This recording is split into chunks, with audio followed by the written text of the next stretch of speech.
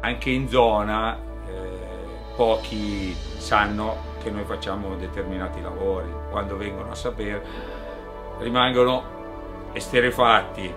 Quando nel 2006 ci hanno chiamato per mettere a posto la Coppa del Mondo, che si era rotta la base, siamo andati a Parigi e io avevo nella borsa i 2 dischi di Malachite. Quando sono stato a Linate, ho passato la borsa nello scanner e la guardia mi fa: ma cos'hai? 2 mole? Ho detto no, guarda, sono 2 dischi di Malachite perché andiamo a mettere a posto la Coppa del Mondo che facciamo noi. Quello che ha chiamato l'altro si sono messi a ridere, come per dire, cosa sta raccontando? E io ho detto, vabbè, vediamo le mie cose,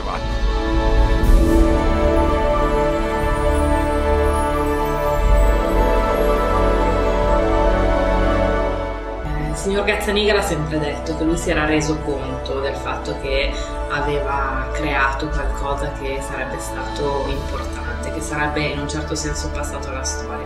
È oggettivamente un'opera d'arte,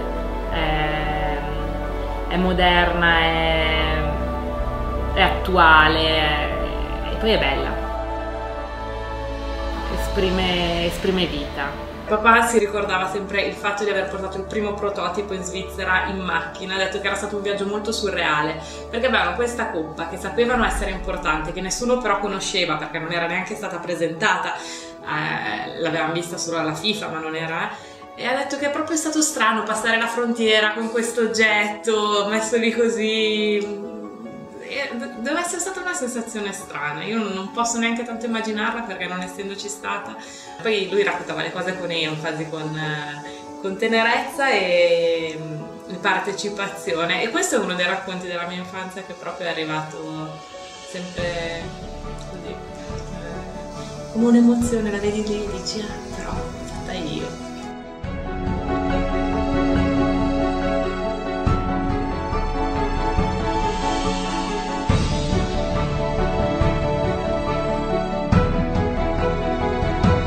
Dopo la Coppa del Mondo c'è stata proprio una crescita veloce dell'azienda, sono arrivati nuovi clienti, la UEFA, una serie di altre federazioni internazionali, anche di altri sport, per esempio la volleyball, il baseball.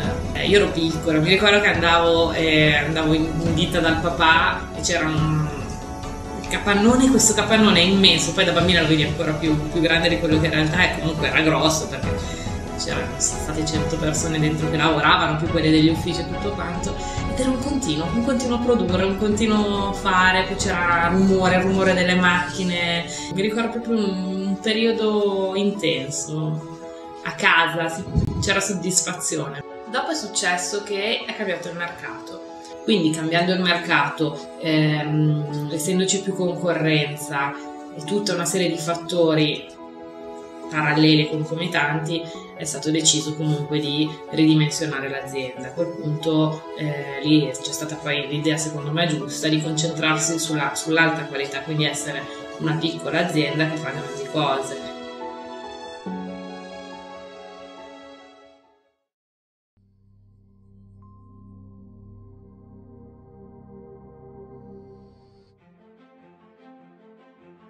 Il passaggio tra la prima azienda e la seconda è stato un salto di qualità notevole, quindi lavorare per la GDE è stato un onore indefinibile, perché trattare queste primizie come la Coppa del Mondo, tutte le varie coppie, la Champions, la World League, e anche e soprattutto non nell'ambito calcistico ma anche pallavolistico, quindi a livello mondiale è grande soddisfazione.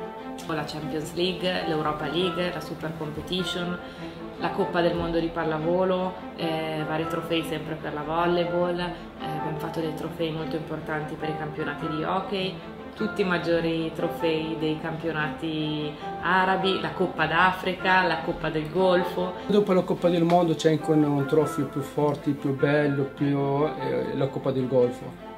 È la coppa con più oro che esiste al mondo, perché sono quasi 9 kg d'oro. È troppo bella per raccontare anche la storia dei paesi arabi, quando siamo ancora nel deserto, fino a quando sono arrivata adesso la civiltà che c'è adesso. A me piace la Coppa UEFA, non so perché, ecco.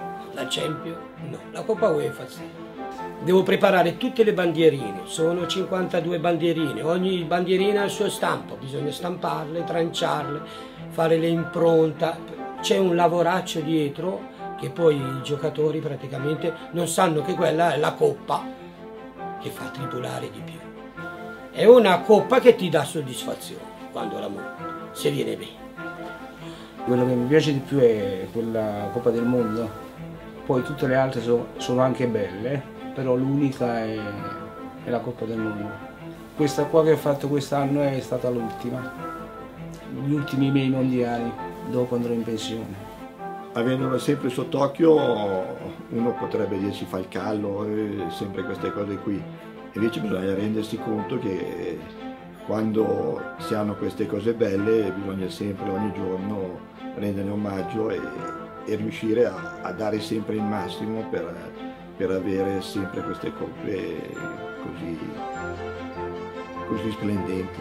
Bertoni era il cognome del mio bisnonno, GDE sta per Giorgio, Dionigi e Emilio, che erano i nomi del mio papà, quindi dall'altra parte appunto è quasi un dovere, una cosa che a certe volte dici devo per forza fare, però poi alla fine della fiera è una cosa bella, perché è una parte di te, sei tu. C'è un rapporto familiare qua dentro, ci sentiamo tutti dentro una casa grande che ognuno piace di venire al mattino contento di tornare la sera contento a casa, non c'è veramente un rapporto, non so come li spiego. Poi è bello anche raccontarlo ai miei nipoti, soprattutto il grande mi ha detto nonno sei un mito. In Italia in fondo facciamo qualcosa di buono, combattendo con altre ditte di nazionalità più prestigiose della nostra. Le altre aziende possono fare qualsiasi cosa, però noi come leader non ci batte nessuno. Sono Valentina Losa, titolare della GDE Bertoni, e tutte queste coppe le facciamo noi.